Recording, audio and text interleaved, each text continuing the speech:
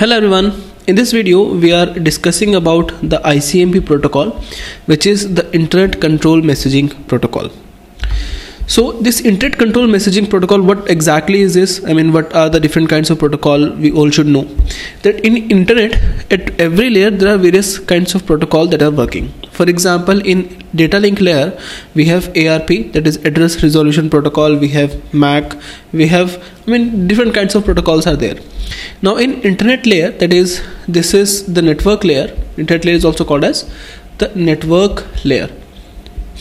So in this network layer we have IP protocol, which we can have IPv4 or IPv6, and we have another protocol which is ICMP protocol, and there are two versions of this protocol. One is just an ICMP protocol which works with IPv4 protocol, and second one is the ICMP6 protocol which is working with IPv6. And apart of this we can have IGMP, we have IPsec, we can have ECN, and so many more protocols. In transport layer we have TCP, UDP, DCCP, SCTP, RSVP, and so on. In application layer again there are many more protocols. So there are more protocols, and I'll give you the list of the protocols whenever it is required. But right now we know that in internet layer, right now we are discussing about the ICMP protocol, that is Internet Control Messaging Protocol. It is one of the most important protocols in IP layer.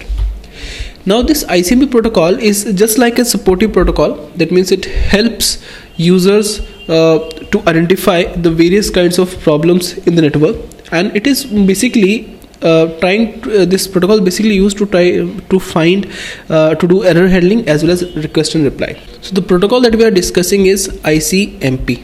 Okay, so this protocol is used in two different ways.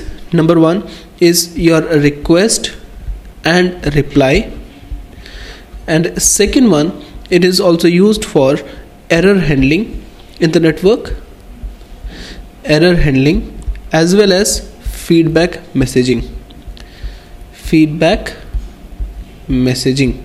Okay, so in case of request and reply we use it for echo request and reply.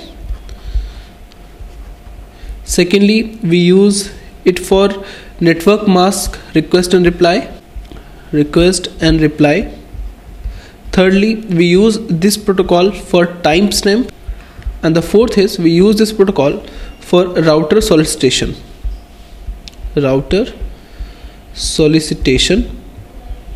and advertisement. A part of this for error handling purposes, so there are 5 ways here in error handling that we are using it. Number one is your TTL exceed, that is time to leave exceed. Second one is your source redirection.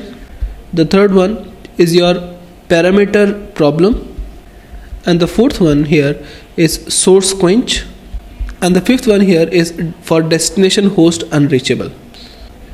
For all these purposes we use ICMP protocol. So we'll discuss about all of them one by one. How do we use ICMP protocol and what exactly is ICMP protocol. We'll take each and everything in greater detail. So right now just need to know that why we use ICMP protocol. So ICMP protocol is used for giving error handling in the network or for request and reply.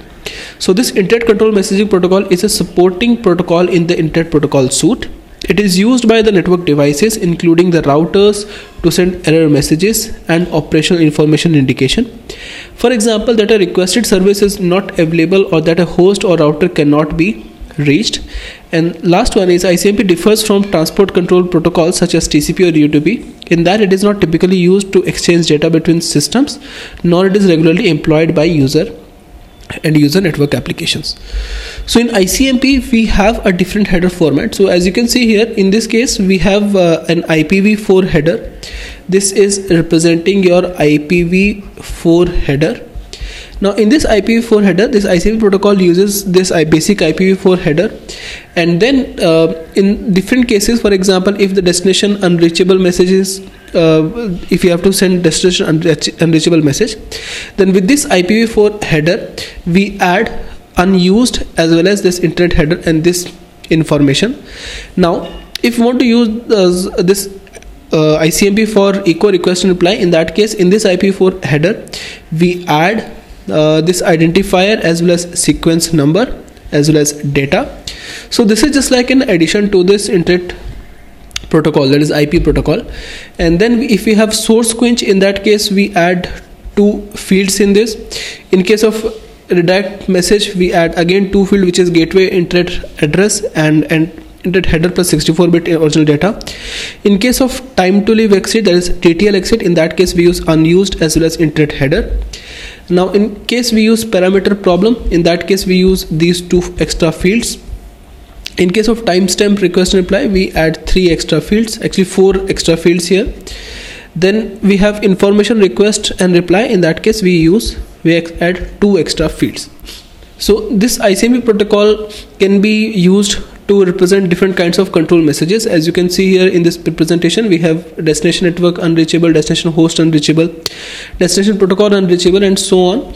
And a part of this we have for source quench, which is now depreciated. A part of this we have redirection message. So what kind of redirection it is? It is a datagram for the network, for the host, for TOS and network, and so on.